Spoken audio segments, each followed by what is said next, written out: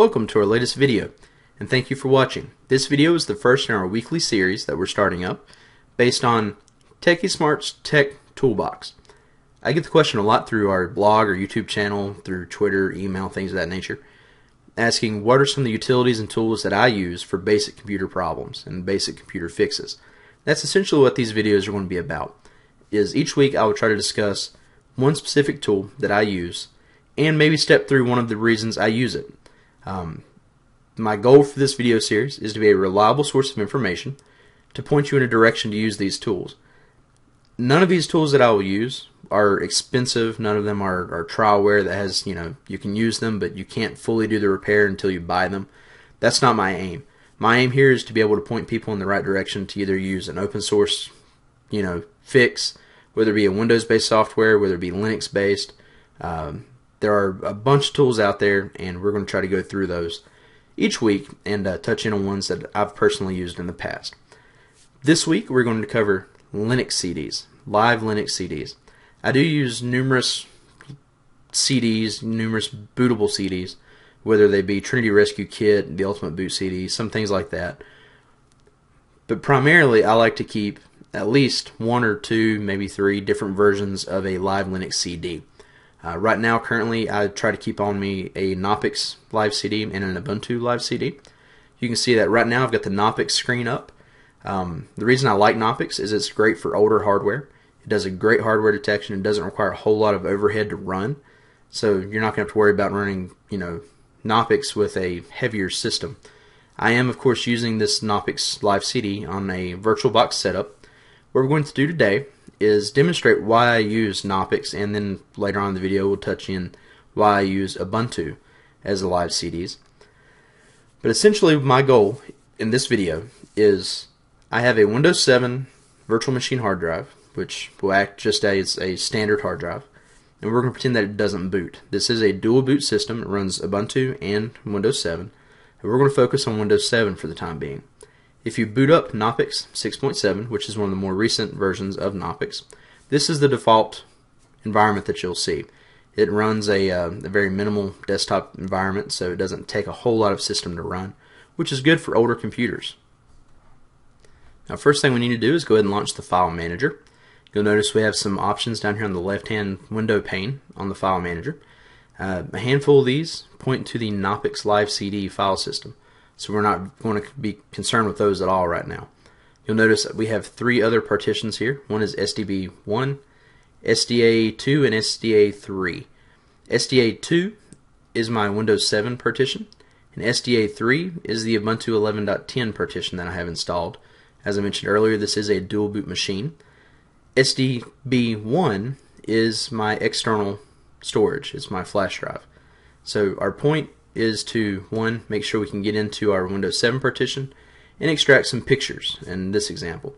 We're going to move those pictures to SDB1, which is, of course, the external flash drive. So, first off, we need to make sure we can see both of them in the file manager, which we can, and I need to select SDA2.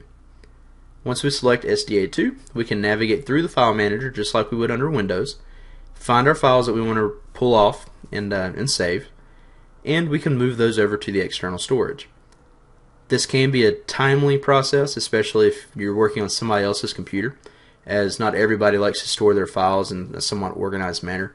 I've worked on some machines where files are scattered throughout the hard drive. I've worked on others where people keep everything nice and neat in the My Documents folder, in my pictures, my videos, things of that nature. So really it depends on what you're working on in your situation. So in this situation, I know we're using Windows 7. I know where my pictures are. They're stored in my pictures library. If you notice, if we try to navigate into my user folder in Windows 7, we can't do it. It says we do not have proper permissions. So what we need to do is click back, and we need to come up to the top. Simply click on the Tools menu option and go down to Open Current Folder as Root. What this will do is give us super user rights to do what we need to do. Do be careful if you're using the super user rights, as you can change a lot of things that you might not necessarily need to mess with. So just do be cautious with that. Now just simply navigate through the File Explorer and find the file you want to rescue. As I mentioned earlier, I'm trying to save a couple of pictures from the Pictures library in Windows 7, so I'll just navigate to that folder. I'm going to left click on the folder and come to edit and go to copy. You can also right click on this as well and select copy from there also. Now if we move this window down, go to our previous file explorer, click on our external storage and try to paste that file in here, you're going to notice it gives us a problem. The reason being, that version of File Explorer doesn't have super user rights. So if we go ahead and choose the same option to use it as root, you'll notice if we click back into our super user File Explorer, we have two tabs, one for both drives. From here, you can just simply go to edit and paste that file in there and it'll show up. At this point, we've now rescued those files from that drive. If we go ahead and open them up on our external storage, we can see that they're actually there. We can see them. We can open them up. We can use them. If you wanted to manipulate those images through Knoppix, you could. Or you can just simply reboot the machine. Once you get your version of Windows back up and running, you simply plug that external storage back up. You can dump those pictures back into it, and you're good to go.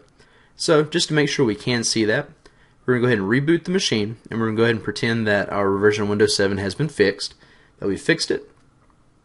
And we're going to look at our external storage, just make sure that those files are there.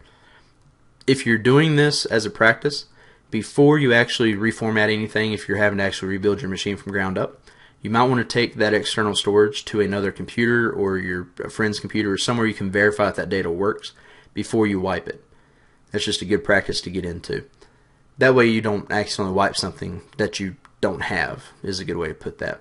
So you'll be prompted to remove the CD from the tray, hit enter once you're done, the machine will reboot. As I mentioned, this is an Ubuntu 11.10 and Windows 7 dual boot machine, so we have to go down and grub and select Windows 7. And here we have Windows booting up.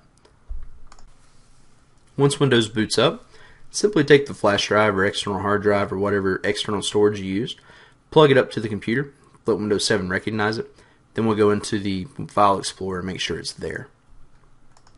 I ran into an issue the other week where I ended up having to use the Knoppix Live CD to download drivers for the machine to get on the network so I could be able to install them. So I downloaded the drivers through Knoppix, stuck them on the Windows hard drive, and booted back into Windows and installed the drivers. So Knoppix is a very versatile tool. Most live Linux CDs are. You can notice if we go ahead and go through the File Explorer, look at our external storage, there is in fact the pictures that we just rescued. So Knoppix, like I mentioned earlier, is great for older computers. It's great for newer ones as well, but it's a little more straightforward with something like Ubuntu, which is of course a more popular Linux distribution nowadays than Knoppix is. So to go ahead and cover that base, we'll go ahead and jump into Ubuntu and step you through how to rescue files using Ubuntu as well, in case you have one of those live CDs handy. Okay, let's go ahead and pretend that our Windows 7 partition is unbootable again, and we need to rescue the same directory from it using Ubuntu this time. I've already booted the machine with the Ubuntu Live CD in it, so now we're looking at the Welcome to Ubuntu screen. We just simply need to come down and left click on Try Ubuntu to go ahead and boot into the desktop. As I mentioned earlier, it's a little more straightforward through Ubuntu. We don't necessarily have to specify super user rights for the directories to get into, so it works a little more like using a version of Windows, is one way to think about it. So once we get to the desktop, I'll be able to demonstrate that. So here we go. Now, simply make sure your external storage is connected to the computer, whether it's an external hard drive or USB flash drive. You'll notice we have Unity down the left-hand side. This is Ubuntu 11.10. We'll simply launch the File Explorer, so click on the Home folder icon. Here we go. You'll notice our other drives and partitions over here on the left. This is also detecting a couple of the external hard drives I have connected as well. That's my passport hard drive. And down here is the 2 GB USB stick I've got connected to the back of the machine also.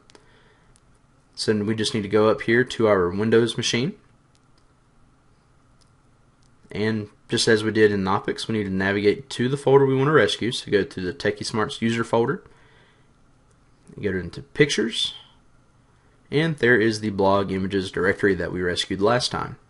Simply come back and we can right click on it, come down to Copy, click back over on our USB stick. I'm going to create a new folder for the sake of this example, and we'll call it Ubuntu Recovery. If I can spell, we'd be okay. Sorry about that. Okay. Let's just start over. How's that sound? Ubuntu recovery. Go into that directory, and we will just right click again and paste it back in, or as I just did, Control V will paste. And we go in and we can see those pictures. We can also manipulate them through Ubuntu as well. So next thing we need to do is boot back into Windows, make sure we can access those directories. So likewise, unplug that USB hard drive or USB flash stick, go to another computer, make sure that those files are there before you decide to wipe and reload anything. That way it's there. Like I mentioned earlier, as long as your computer's BIOS will still see the hard drive, hopefully everything's okay to the point where you can still rescue your files. I've done this numerous times. It's very handy. I've basically become the hero for numerous people when they tell me, oh my gosh, I've got 3 kids and pictures from the majority of their childhood are on my computer and I think I've lost it all. In most cases, we've been able to bring a lot of that back. We have lost a few files here and there, but for the most part, the majority of those files are able to be rescued. So this is a way to do it. So there's not really a need to, unplug your computer, take it up to a big box store or to some help desk or computer guys and say I need to save my pictures. Because more than likely, this is the way that they'll end up doing it. So I'm going to go ahead and eject the Ubuntu Live CD. Press enter. We'll reboot the machine, get back into Windows, and we will test that flash drive. As you can tell, using the Ubuntu 11.10 Live CD, it's a little more straightforward. You don't have to right click and choose root access and all this, even though it's not really a whole lot of trouble to do that. It's fairly straightforward, but it's a good practice to use multiple versions of live CDs. If nothing else, at least you know how to use more than just one version.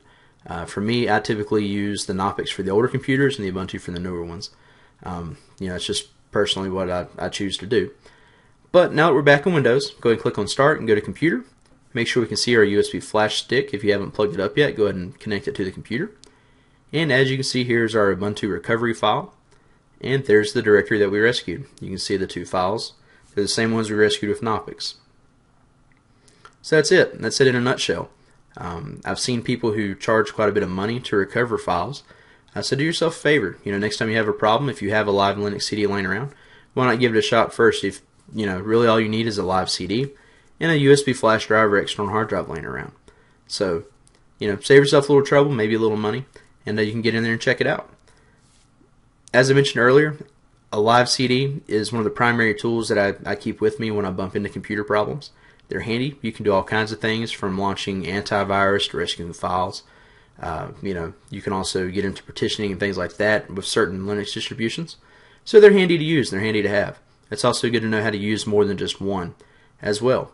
As I mentioned, Knoppix has great hardware detection for newer and older machines, whereas Ubuntu has better detection for newer machines.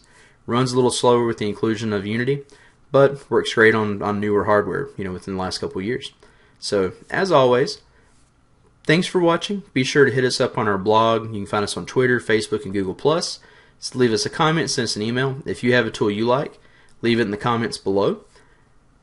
As always, thanks for watching, and be sure you tune in next week to see what Techie's tool is next week. Thanks for watching.